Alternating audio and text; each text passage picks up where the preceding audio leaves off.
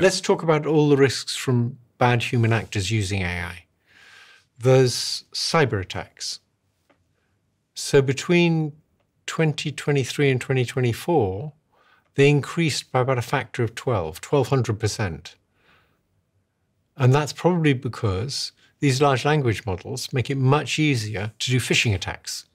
And a phishing attack, for anyone that doesn't know, is? They send you something saying, hi, I'm your friend John, and I'm stuck in El Salvador. Could you just wire this money? That's one kind of attack. Yeah. But the phishing attacks are really trying to get your logon credentials.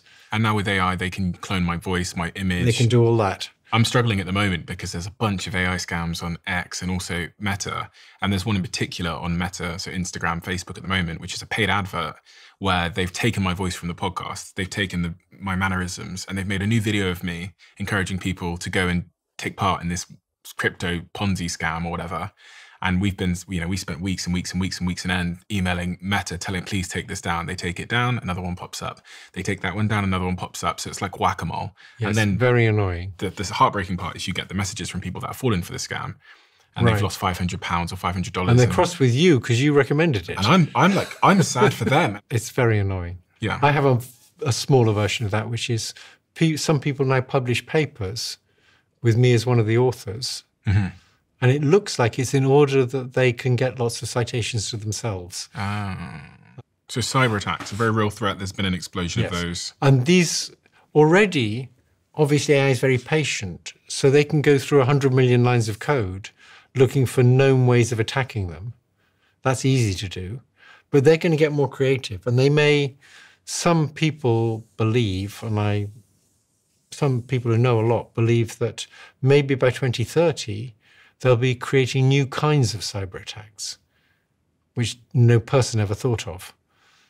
So that's very worrisome. Because they can think for themselves and discover new ways to attack. They can think for themselves. They can draw new conclusions from much more data than a person ever saw. Is there anything you're doing to protect yourself from cyber attacks at all? Yes. It's one of the few places where I changed what I do radically because I'm scared of cyber attacks. Canadian banks are extremely safe. In 2008, no Canadian banks came anywhere near going bust.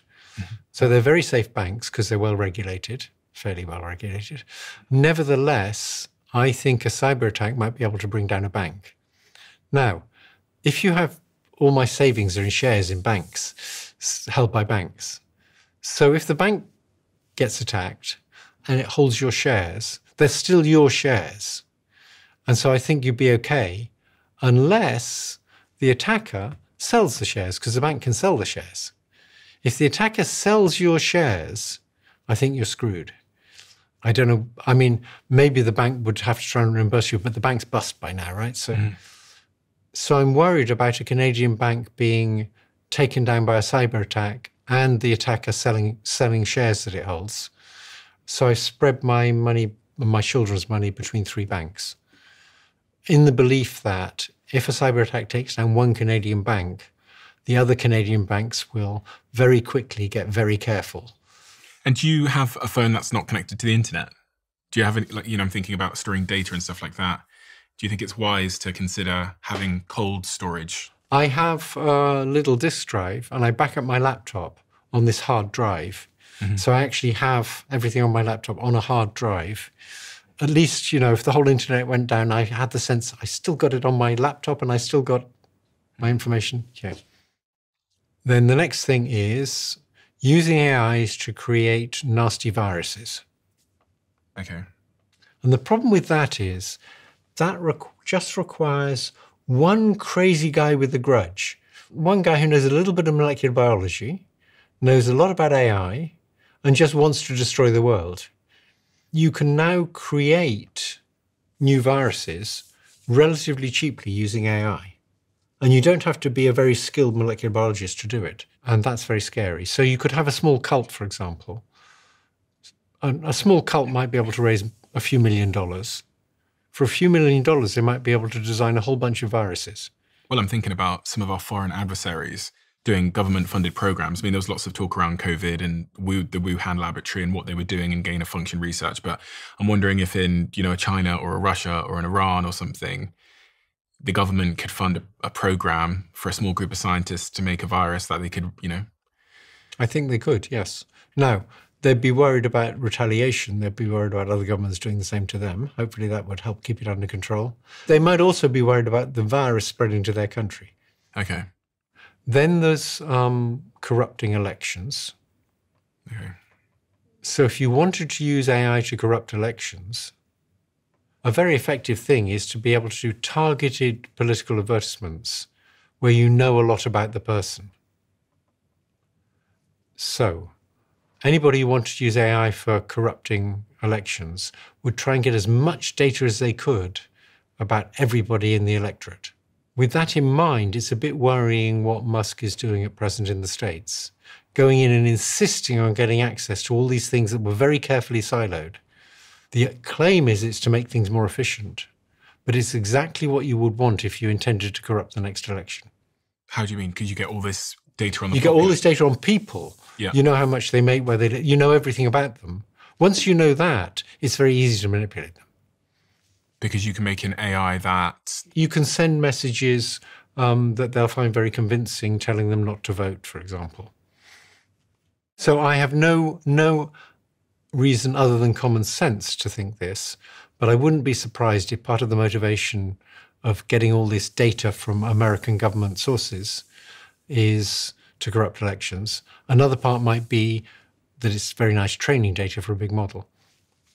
But he would have to be taking that data from the government and feeding it into his... Yes. And what they've done is turned off lots of the security controls, got rid of some of the organization to protect against that. So that's corrupting elections. Okay. Then there's creating these two echo chambers by organizations like YouTube and Facebook, showing people things that will make them indignant. People love to be indignant. Indignant as in angry? Or what does indignant mean? Feeling I'm sort of angry, but feeling righteous. Okay. So, for example, if you were to show me something that said, Trump did this crazy thing, here's a video of Trump doing this completely crazy thing, I would immediately click on it. Yeah. Okay, so putting us in echo chambers and dividing us. Yes, and that's the policy that YouTube and Facebook and others use for deciding what to show you next is causing that. If they had a policy of showing you balanced things, they wouldn't get so many clicks and they wouldn't be able to sell so many advertisements. And so it's basically the profit motive is saying, show them whatever will make them click. And what will make them click is things that are more and more extreme. And that confirm my existing bias. And that confirm my existing bias. So you're getting your biases confirmed all the time. Further and further and further and further, which means you're driving away. Which is now in the States there's two communities that don't hardly talk to each other. I'm not sure people realize that this is actually happening every time they open an app. But if you go on a TikTok or a YouTube or one of these big social networks, the algorithm, as you said, is designed to show you more of the things that you had interest in last time. So if you just play that out over 10 years, it's going to drive you further and further and further into whatever ideology or belief you have, and further away from nuance and common sense and parity, which is a pretty remarkable thing. Like people don't know it's happening. They just open their phones and experience something and think this is the news or the experience everyone else is having. Right. So basically, if you have a newspaper and everybody gets the same newspaper, you get to see all sorts of things you weren't looking for. And you get a sense that if it's in the newspaper, it's an important thing or significant thing. But if you have your own news feed, my news feed on my iPhone, 3/4 of the stories are about AI. And I find it very hard to know if the whole world's talking about AI all the time or if it's just my news feed. Okay, so driving me into my echo chambers, which is going to continue to divide us further and further. I'm actually noticing that the algorithms are becoming even more, what's the word? Tailored. And people might go, oh, that's great. But what it means is they're becoming even more personalized, which means that my reality is becoming even further from your reality. Yeah, it's crazy. We don't have a shared reality anymore. I share reality with other people who watch the BBC and other BBC News and other people who read The Guardian and other people who read the New York Times. I have almost no shared reality with people who watch Fox News. It's pretty.